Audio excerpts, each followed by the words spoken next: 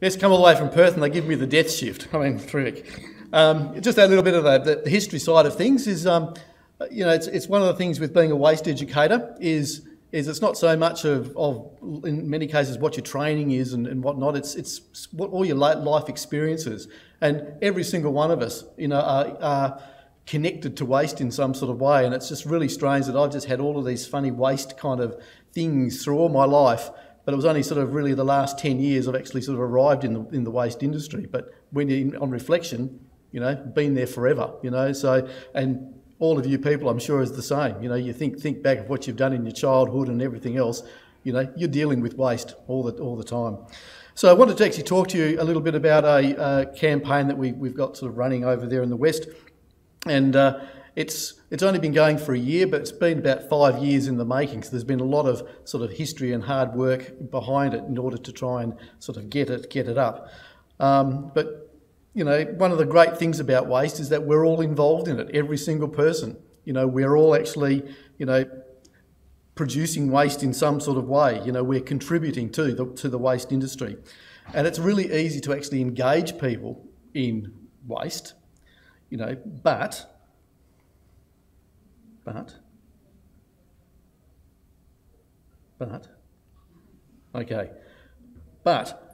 there is that, it's very easy not to care about waste.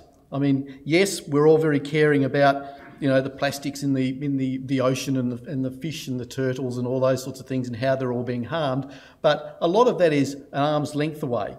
That basically, you know, it's got nothing to do with me. That's someone else's problem. You know, I'm concerned and we need to do something about it, but it's not concerned with me. So one of the things that we did is we actually got a big pile of rubbish. We got a typical family's waste for a year, piled it up, took a photo of it, and actually got it printed up life size and had it distributed around the place so people could actually stand right next to their rubbish and have a look at it. We also produced some clear bins with the aim of actually distributing these bins to people, and they could actually see those bins and see what their waste actually looks like. And then we also produced a number of other promotional sort of items that we distributed around the neighbourhood, so that again, showing people the waste. And what we did is we asked everyone to face their waste. It was a call to action. But just a little bit of a background, and the interesting thing is, again, you know, this is, as I said, this has been a number of years in the process, and it's quite funny that as I've been sitting here for the last 2 days, listening to all the different speakers, that so much of what we were developing in this particular campaign, you know, is stuff that people are sort of talking about, and it's sort of happening. Some of the things you'll also see is a little bit probably dated, but one of the things that we found when we first started this is that when you actually engage with people and talk to people, we were talking about a waste problem, and they'd look at you blankly, like, what's the problem? You know, there was no problem. They saw waste as being very well managed by the councils. You know, they just put the bin out and it disappeared regularly. There wasn't a problem with it. I mean, it was very convenient, although their big problem was generally they would like a larger recycling bin was the major problem that people had with their waste problems. Over in the West, we loved bulk verge collections. You know, once a year we could actually take our whole house, chuck it out on the verge and buy a whole new lot of stuff and fill up the house, and the council just took it away for free. Fantastic. We loved it. And then we had all our councils. They all wanted to change this system, and everyone was going, why? You know, because to the public it was working really well. They didn't see there being a problem. But we all know what the problem was. You know, we've got this world of convenience. It's full of disposable items. You know, we're geared up to produce waste. That the waste is made up of multiple materials all joined together, which makes it very difficult to separate. And of course there's this whole idea of waste economics. You know, it's all about tonnes. You know, in landfills, you know, to make a really good profitable landfill, you want lots of tonnes. You know, waste to energy plants, they want lots of tonnes. You've got recyclers, they want lots of tonnes. Skip bin operators want lots of tonnes. It's tonnes, tonnes, tonnes. We want lots of stuff. The more waste we've got, the better it is for the waste industry. Makes it very profitable. So there's this whole idea, you know, we talk about reduce, reuse and recycle. You know, that's the big one. You know, we placed an awful lot of faith in that recycling because that's the answer. And the thing is, when you think about it, in the waste hierarchy, recycling is the top of the waste hierarchy when it comes to waste, because everything above recycling, the old reduce and reuse, that's not waste, because it's not waste yet. It's still being used. It's only waste once people start to want to get rid of it, when it starts moving into the bins. And the first bit on the waste hierarchy is the recycle. So that's why I think we've really sort of concentrated in there as a waste industry, because that's where we are. I mean, I don't know of any reduce industry or reuse industry. It doesn't exist at the moment. That's what they call the circular economy. We haven't sort of got up there yet. There's no one organising that. It's not really the waste industry's problem. In Western Australia too, we have this Better Bins program, 3 bins. Everyone else is rolling out 3 bins all around Australia too. It's terrific. We're giving everyone more bin space. It's more waste. It's terrific. And what's more, 3 bins, it's better sorted. So it's more resource, so great. We all get more tonnes for all these different types that we can do something with. It's terrific.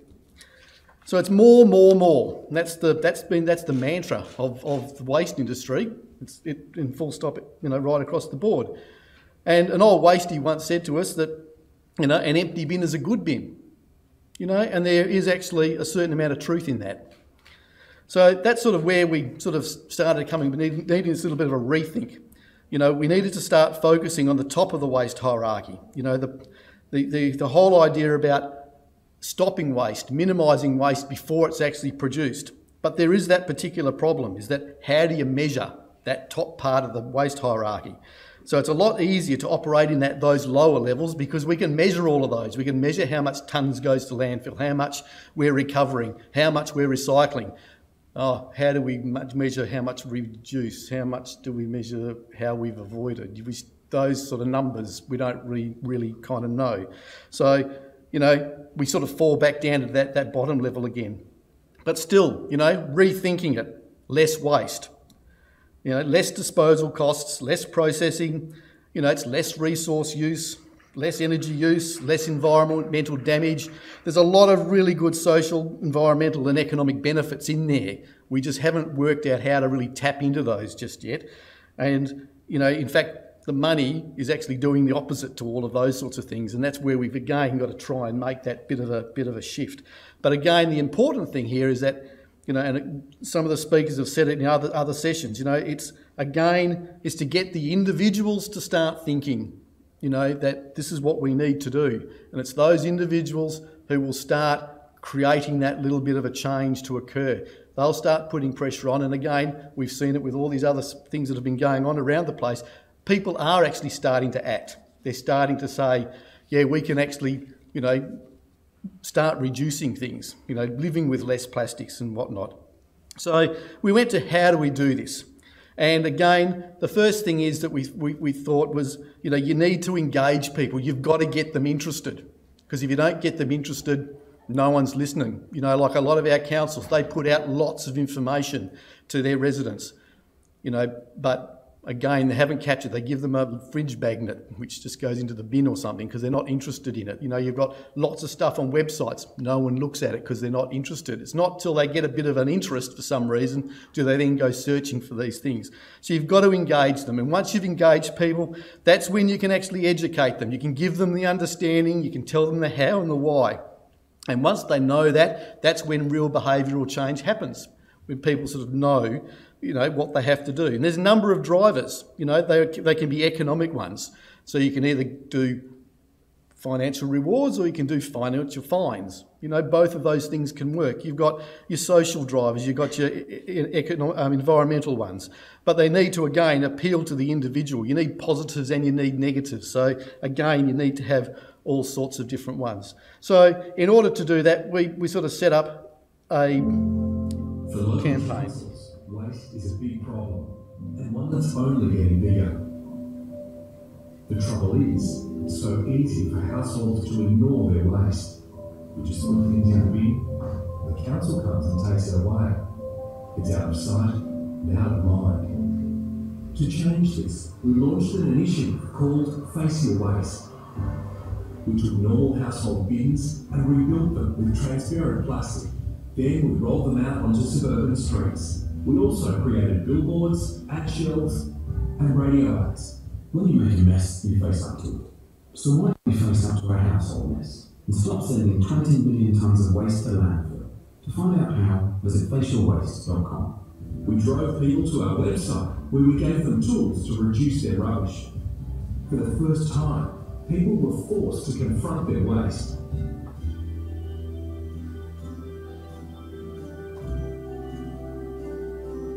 It's pretty disgusting, like seeing what people are chucking out, and yeah, it's pretty gross. Definitely makes me think twice about what I throw away. And it wasn't just in local communities where our bins were being talked about. How would you feel if your neighbours could see what you threw in the bin? Well, by next week, these clear bins will replace green ones in a trial of homes across Perth. The trial aims to make residents think twice about what they throw away, challenging them to face their waste. The campaign reached 2 million people in a state with a population of only 2.5 million. We got over 300,000 impressions on Facebook alone. Isn't it about time we all faced our waste?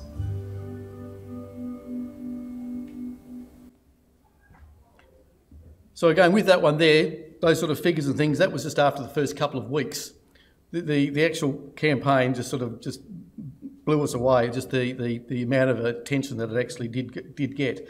But the whole thing was, it's that out of sight, out of mind thing, and that's what we needed to tap in. And the thing is, unless we can see it, we won't do anything about it.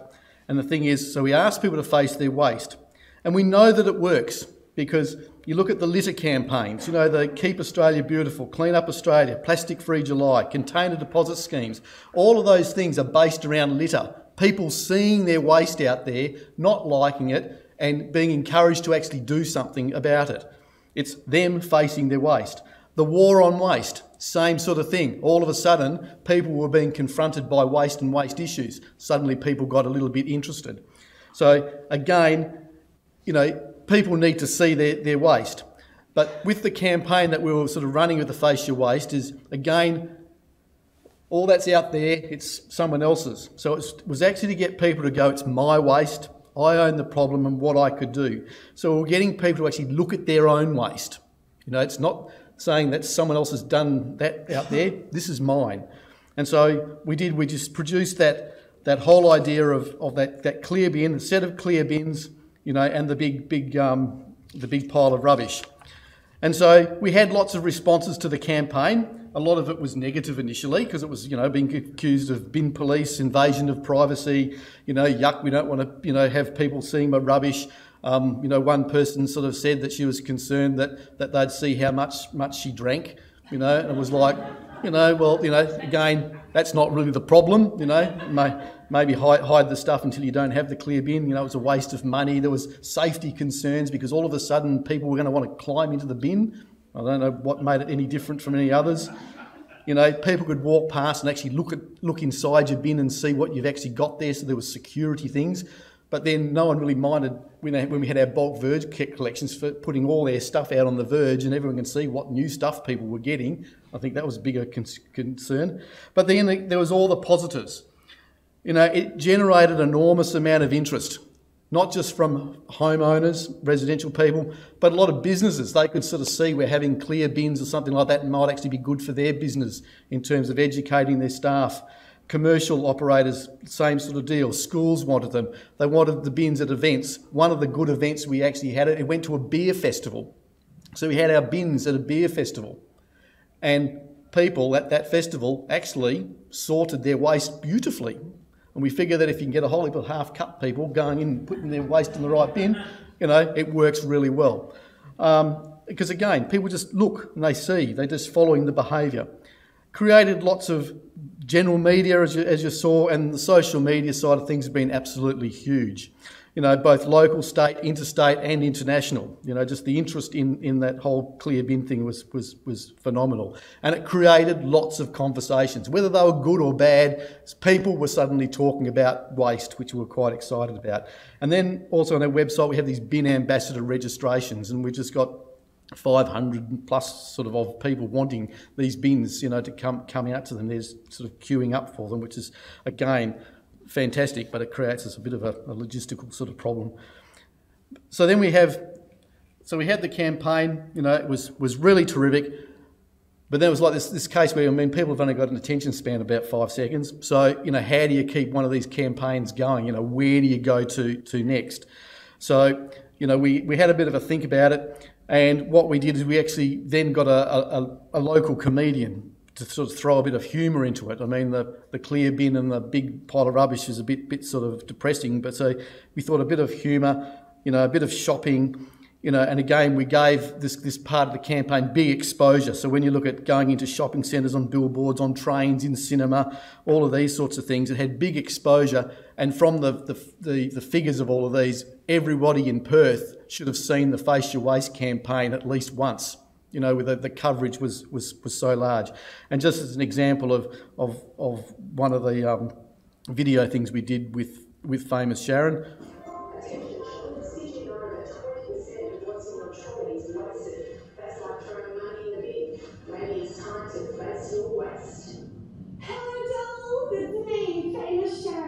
And as the face of WA, I've been challenged to face my waste. You know, think about all the things I shouldn't throw away or maybe not buy in the first place. And I'm nailing it. I recycle, I reuse, I'm my third husband. I bring my own shopping bag every time, 60% of the time. I even buy in bulk, spend $2.99. You do the math. Sharon, you only say if you use all of the carrots, otherwise you just waste them. Don't need to buy bananas, they already come in little packets. Sub the box. Cans. Yes, I can recycle. I wonder if I could get this without the tray. That wasn't hard. I just needed to put in some thought before it was bought. And now I can check myself out.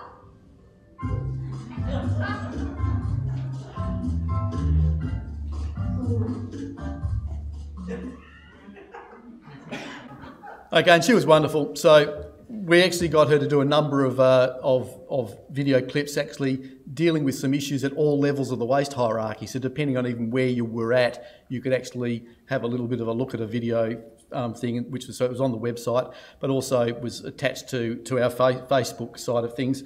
And again, you know, we thought the clear bins went viral. I mean, the famous Sharon things just even went further. Like it's been a phenomenal side of things. You know, with just like I said, with the exposure that she's got. So the general response to the Face Your Waste campaign, like I said, it's only been going for 12 months. So we started with 0, and now we've just got you know, a huge following.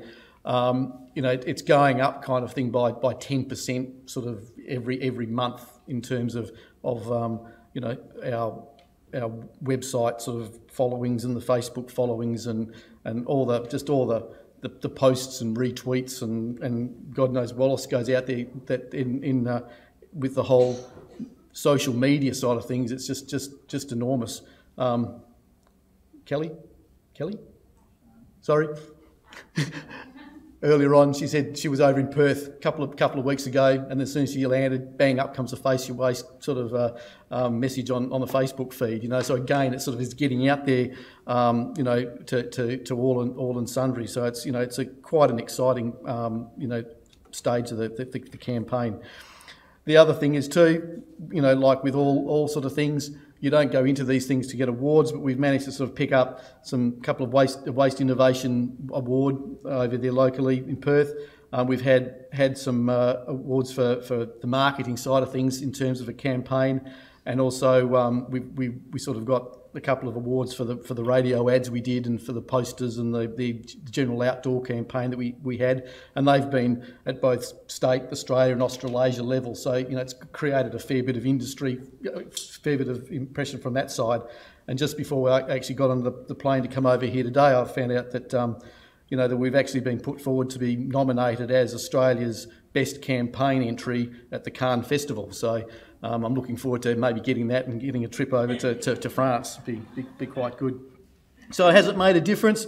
Well, indications is that it has. Everywhere that we've went, where we've had waste awareness discussions have gone on, they've been sort of huge. Wherever the bins have gone, they've been put into place and sorting has occurred really well.